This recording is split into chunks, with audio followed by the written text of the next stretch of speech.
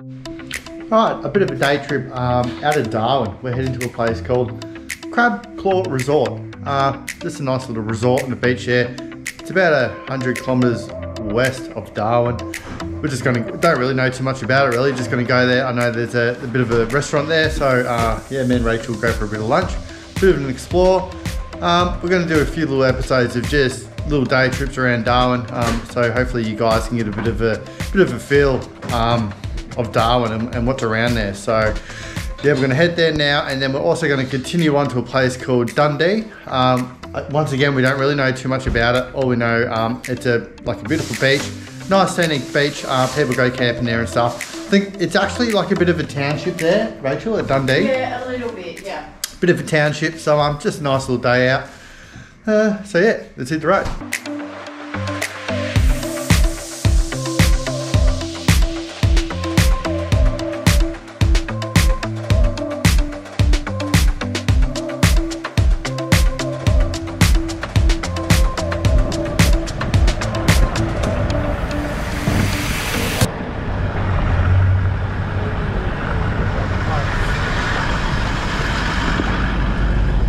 Alright, here we are. It looks mint. It's like Bali style huts, accommodation and stuff, but took about an hour and 20 minutes to get here. There is about 15 kilometers of unsealed roads where I reckon you would struggle with a two-wheel drive getting in. A fair bit of water and stuff, so if you're in the wet season, definitely four-wheel drive recommended. But yeah, we'll go have a squiz. There's a helicopter on the beach. Looks really good. Bit of a restaurant and a swimming pool, beautiful swimming pool. So we'll go have a look and have a bit of lunch.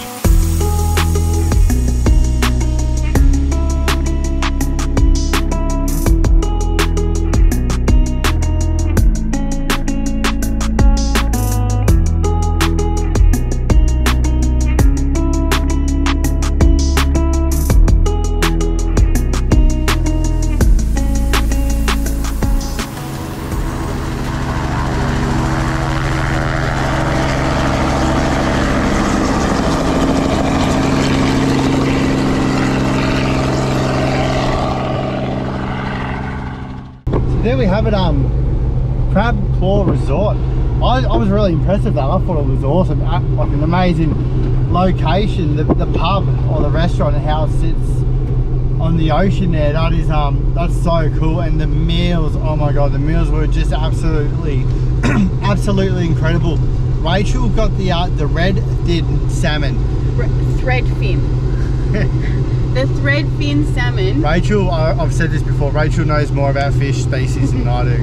The thread fin salmon. It's delicious. You loved it too. The reason why we got that is because when we were in Weipa in Cape York, a fella caught one, cooked it up for us, we shared it, and it was absolutely delicious. So and the reason why is because Ash doesn't like salmon normally. I love salmon, but you don't. And I was like, no, you gotta try it.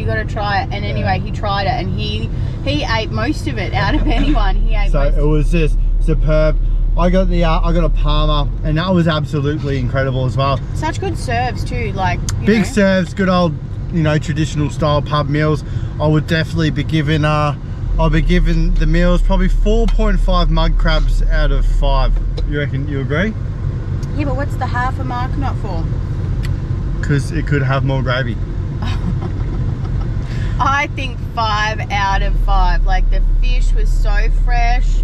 The chips were great. The salad was good. I was happy. And the views, like you saw the views. And the views, exactly. Yeah. So obviously there's helicopter scenic flights you can do there. Also, just as we were leaving, there was a helicopter pub crawl you can do here in the NT. So that helicopter cool. was rocking up on the beach. Then just as we were leaving, you can also do barramundi helicopter tours as well. So incredible accommodation. You saw the suspended huts where you got to walk through like a little boardwalk through the trees. Like that's just magic. And you got the little balconies that overlook the water. Campsites were also very good. Lots of shade. It's stinking hot here, so you're just covered in shade for the unpowered campsites. When it comes to pricing for the campsites, Rachel, you said it was It was $41, but that might just be an Easter weekend thing. Yeah, so just I overheard. I don't know if that was powered or unpowered. Yeah, so $41 give or take for a campsite, and we don't really have an idea about the cabins, do we? No, I haven't looked it up or anything like that. But yeah, that was awesome. So an hour and 10 minutes drive from Darwin. If you had a boat too, if you had a boat, oh my god! So it sits on this. Stay here a week. It sits on this huge creek, but off that creek you've got just heaps of other creeks that runs off it. So I'm guessing you get all your reef species fish. You know, you can head out the mouth there and you get reef, and then you've got all these creeks. It's just an absolute fishing wonderland. I would imagine, my crabbing and all that sort of stuff. So yeah, what a spot. On to Dundee Beach. Yep.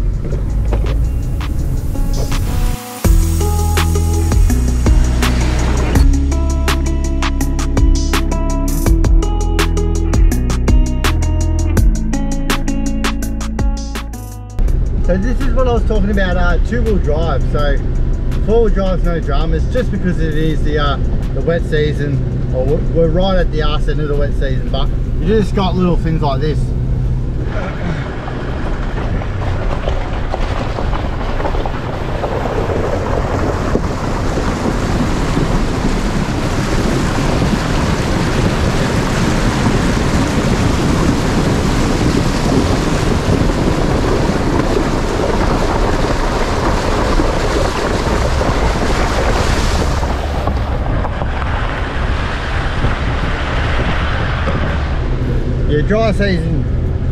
Dry season you wouldn't have any dramas, I wouldn't think, but yeah, just something to think of if you are flying to Darwin and hire a car, maybe get a four-wheel drive.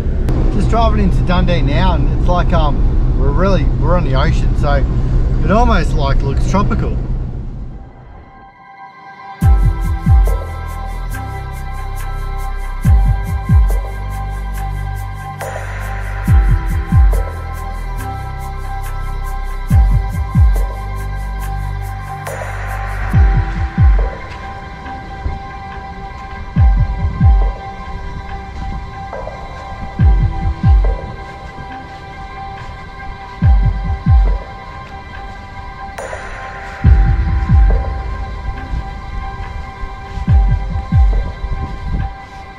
How good is this one?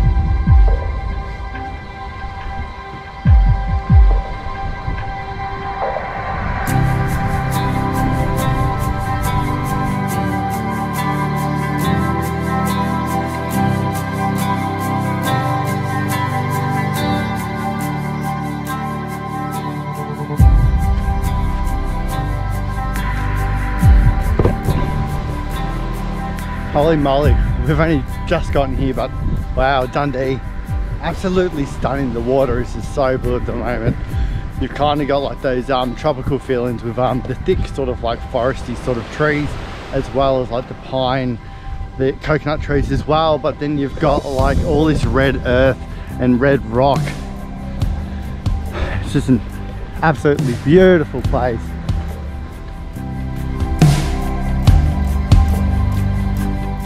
Can't believe how many baby coconuts are in these trees. They're just, look at them, every single one of them is just full of coconut. Beautiful green baby coconut. If I took the time to have a bit of a gather around, I definitely think there'll be coconuts found. As always, it's stinking hot, so no change there. Just exploring a bit of this coastal edge here. That's where the pub and the restaurant is. There's a couple of little holiday shacks up here. Absolutely gorgeous. You got a beach over there, and you can see a whole lot of four-wheel drives just parked up there for the day. Also, there's cliffs over there as well, and people have actually set up camp on the cliffs, which is just awesome. Beautiful.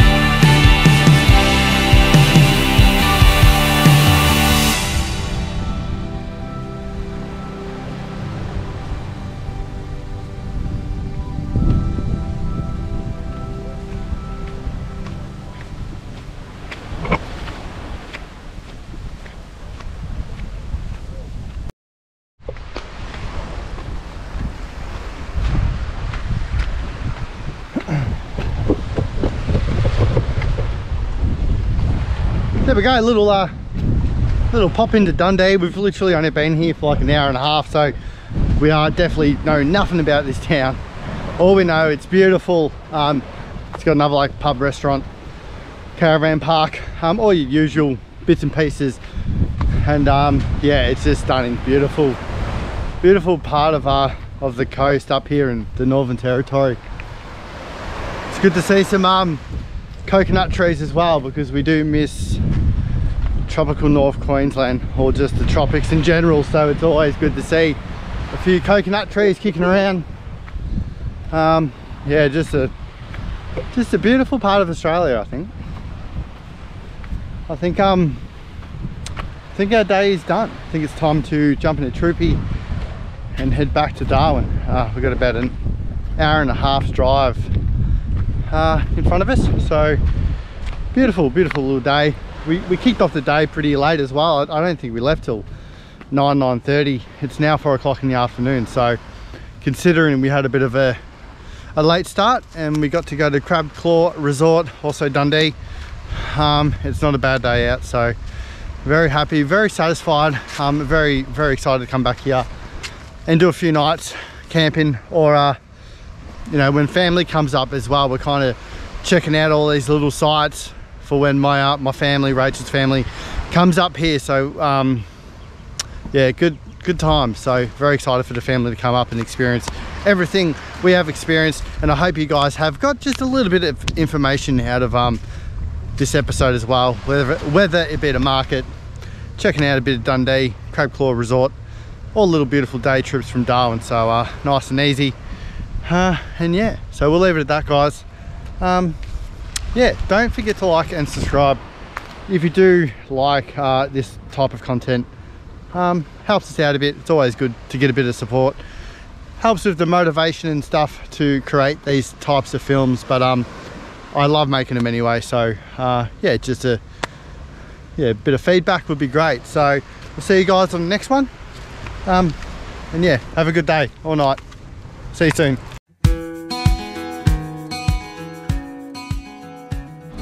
Rightio guys, something a little bit different. Some of you may know that Darwin has lots of markets, big markets, small markets, has markets that run all throughout the year, and has markets that open up just for the dry season. The markets are absolutely incredible. They're full of awesome items, like all your art, clothes, all awesome taxidermy like crocodiles and stuff. It's got some wacky stuff. But one thing that all these markets have as well is just the most bloody incredible market food you've ever had in your life. And me and Rachel, we're huge foodies. It was quite common for us to, you know, travel 2 hours for a bloody good dumpling back home in Victoria. And one of our favourite foods, it's Southeast Asian, and Darwin, it's a very multicultural city, and it's got just food from all around the world, and it is just sensational, especially at these markets. So what we're going to be doing is we're going to be over the next few weeks going to a few different markets and stuff, doing an episode in between our normal traveling sort of videos, adventure videos. But we're going to be taking you guys with us to these markets. We'll be showing you the markets, and also the whole idea is I'm going to be picking out 3 dishes of food. It will be dishes that I normally would pick, and it will be dishes out of my comfort zone, things that I wouldn't normally eat. So today it's going to be Parap market. So we have actually showed you guys this market before in a previous video, but we just decided to come here again. It's a reasonably small market, but it just packs a punch. It's a grass little market. So yeah, so this video will just be a little bit more detailed within that market. It runs every Saturday, I believe, and I think it's till 2 p.m. I could be wrong, but I'm pretty sure it's every Saturday. So yeah, let's go take a look.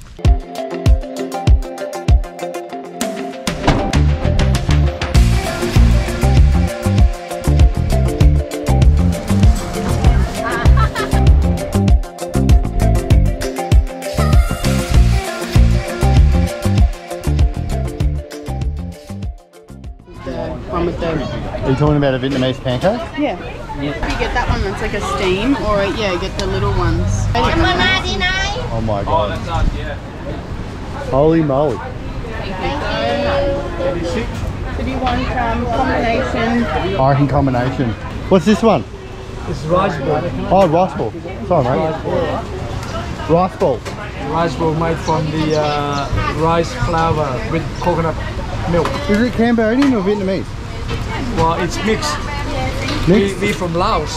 Oh, we love Lao. Lao's our favourite. Have you been Laos? Yeah, we have. Vientiane, Vang Vien, Luang Prabang.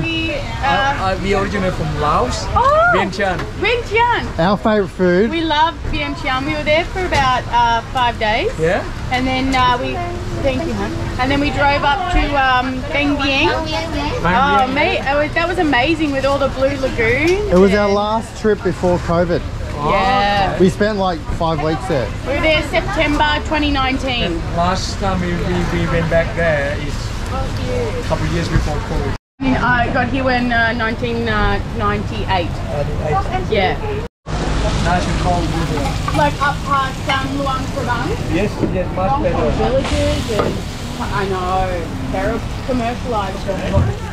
I still love all the barbecue. That is so Awesome. wonderful. Thank you so much. You want to try some rice ball? Yeah, we'll try some. You sure? Yeah, we'll try some, definitely. I'll give you some try, hang on. Oh, you're amazing. Thank Thank you. you so much. I'm going to keep working. I don't want my boss doesn't like it. Oh, she sounds like me. Boss lady. Boss lady, a banker too. Yeah, financial, a secretary of finance, is she? Oh, Vinny. Vinny, thank you. Thank you. Vinny, we'll see you next week too. Awesome, thank you so much. You here? Wonderful. Thanks guys, have a good one. Thank you. I'm sweating bullets right now. Yeah, me too. The first dish, it's like, it's a Cambodian style Oh, omelette. Laotian fusion. So the people that owned that store were Laotian, and we got chatty with them. And anyway, they gave us some of the rice balls as well. How lucky are we? It's actually, So we'd be kind, and the world is kind back. so these are made out of rice. It's got some spring onion in there. I don't really know too much about them. They just gave it to us for free. So I'm gonna grab up all of these. it's like a crispy outer coating, in the middle's like all gooey and mushy. Little bit of like prawnage, bit of prawn, seafood flavouring. Like a pancake. Pretty good.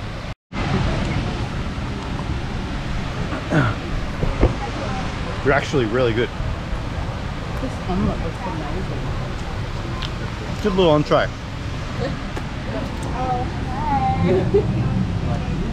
Can I dip? So Rachel's just poured this sauce onto the omelette, and it's like a bit of a, it's like a satay sauce, isn't it? No, it's like the Vietnamese one with the chili. But it's got like, you can taste the peanut. A little bit fishy, but it's dominant like peanut. I'm trying to get all your... We go you got your egg, you got your cabbage, bit of mint leaf in there. I think there's a bit of chicken and pork in there, doused in that sauce.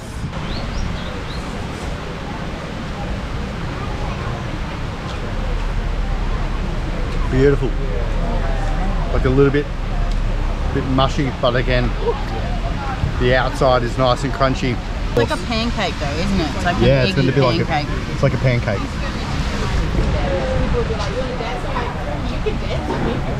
Really good. Little fishy rice balls in the sauce. They're just like waterlogged in that sauce. That dish was just superb. I give that a 4.5 potatoes out of 5. Cooked up by a Lao family. Gave us a little freebie there at the end. So let's go check out our let's go get a second dish. I'm thinking barbecue, I'm thinking grill. So let's go see what we can find. Fruit and stuff, because Yeah. we don't have any more dry. Are they bananas? Yeah, they're different, aren't they? So these are bananas. What the bloody hell? I've never seen them in my life. Yeah. Maybe Pawpaw, dragon fruit.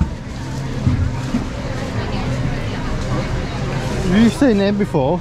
Let me know. Bananas.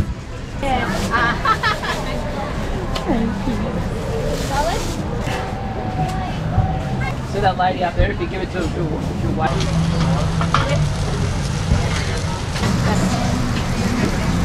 See you next time. Thanks a lot. Alright, second little snack for today. So this is a barbecue bit of beef, bit of onion, capsicum, and they're cooked. They were cooked by Thai people. I actually go to it every week. Every week I go there, I get one of these. It's seasoned, it's marinated beef. I don't know what the seasoning is, but it's a very Chinese 5-spice type of style. So it's this one's cooked to medium rare. You can get pork ones, chicken ones, all different styles. So let's give it a crack.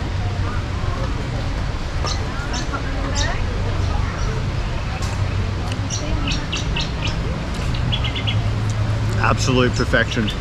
The meat's really tender, the outside's nice and crispy, the onion's all smoky.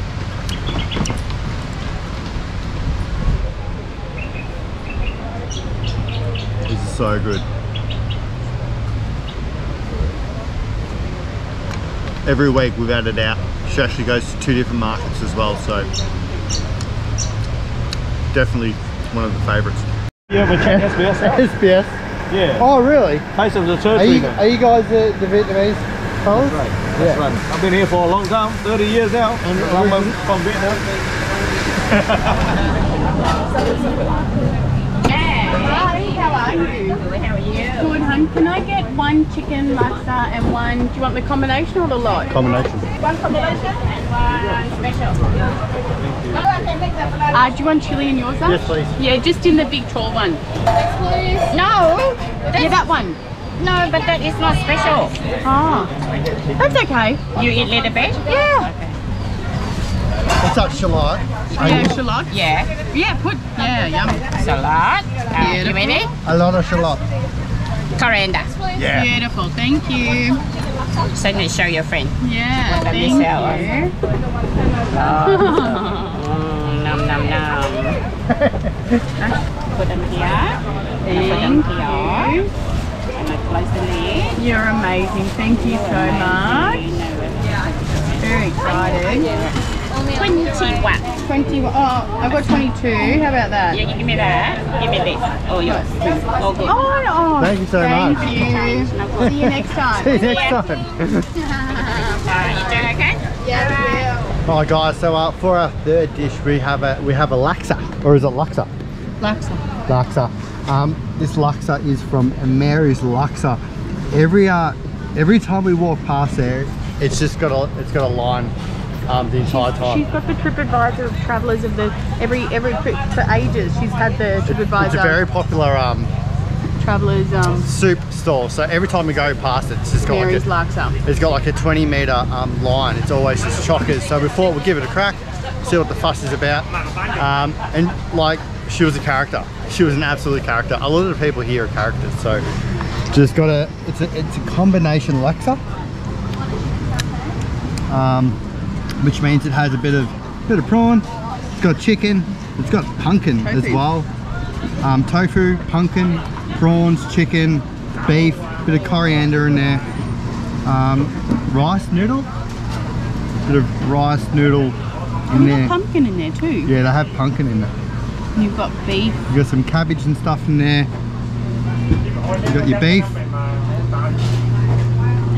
And the story behind the Tupperware is everyone comes here. So hot and sweaty. Everyone comes here and they bring Tupperware because they take away. They come here, they buy their dinner, they put it in Tupperware and they take it home. So it's kind of what everyone does here. So we've started doing it as well. Yeah, environmental friendly, so it's good. Rachel's going to have her first sip of the broth here. Oh, it's beautiful. Delicious. Yeah. We'll give this broth a bit of a crack. Beautiful. You can see all the, I think it's like chili. Chili oil. Chili oil. So it's like a curry. Oh, it's like real creamy. Creamy coconut. Like coconut milk. Bit spicy. Bit on the tongue there. But no, it's like the right amount though, isn't it? Just a perfect amount. It's like a bit of spice. So a bit of calamari here. Prawns. You got a wonton as well. There's like a dumpling in there. Side is calamari.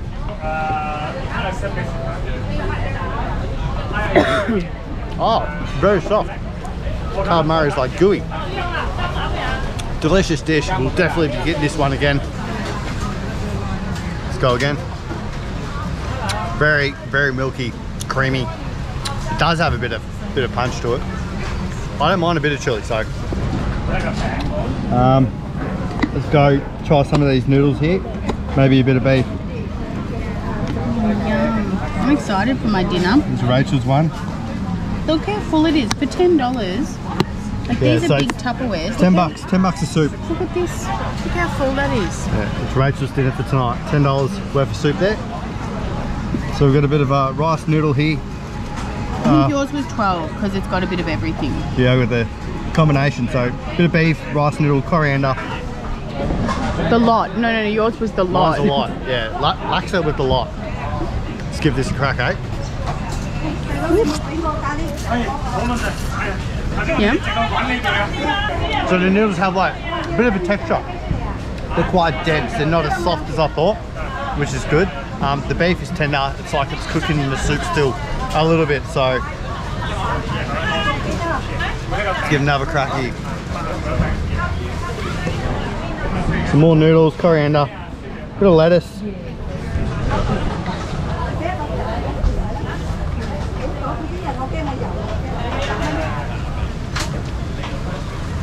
Superb.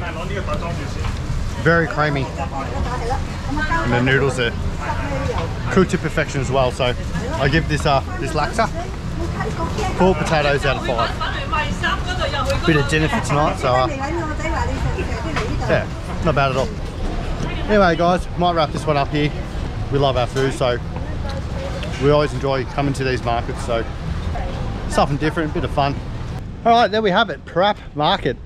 Cracking little market. If you're in Darwin, definitely check it out. So favourite dish of the day for me would definitely have to be that Lao pancake. Oh, it's a couple of black cockies. Yeah, oh, they're the red crested. Yeah. It's our little spirit birds. They're all up Cape York, and we see heaps of them in Darwin as well. So for me personally, favourite dish of the day was the Lao pancake. It was yeah, that was delicious. It was spot on, and the people who made it for us, they were awesome people as well. Nicest people. Nicest people. Vinny and Air. Vinny and Air. So that's my favourite dish, and Rachel, you agree? Yeah, and it was good reminiscing, like we were talking about, you know, just Lao and the culture and all of that. So it was really nice, wasn't it? It was really, nice. Really friendly people. Yeah, nice reminiscing. And it's always good going to that barbecue, the Thai barbecue there with the beef shish kebab. Shish kebab? Beef kebab skewer I had. Those little kebabs, yeah. I get them nearly every time I go to that market. The meat is very, very fresh on them. Very fresh, very tender. It's covered in all those seasonings. And the laksa for dinner's tonight's dinner. So we've got our Tupperware containers, take them home. Bit of grub for tonight. That was also nice easy dinner. It's like 20, you know. 22 bucks. You get like a litre of soup each. So yeah. Yeah, so if you do like these little episodes, they're only going to be short little episodes. Yeah, let us know, like, comment, all that sort of jazz.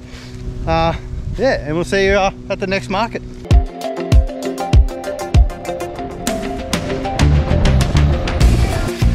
So we're just cruising around Darwin in the Troopy, just trying to get a bit of aircon to cool down.